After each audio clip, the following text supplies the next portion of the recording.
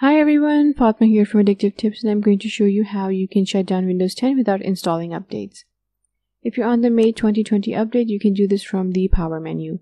Open the Start menu and click the Power button. The options that you see in the Power buttons menu are going to be Sleep, Update and Shutdown, Shutdown, Update and Restart, and Restart. If you click Shutdown, your system is going to be shut down without installing any updates. Now, if you do not have the May 2020 update, you can also try shutting it down with the Alt plus F4 keyboard shortcut. Tap this keyboard shortcut on your desktop and open this dropdown that you get. Select Shutdown and click OK. Those are two methods that you can try to defer installing updates if you want to shut down really quickly, although you should definitely install updates the first chance you get. Thanks for watching. I'll see you later with more tech tips.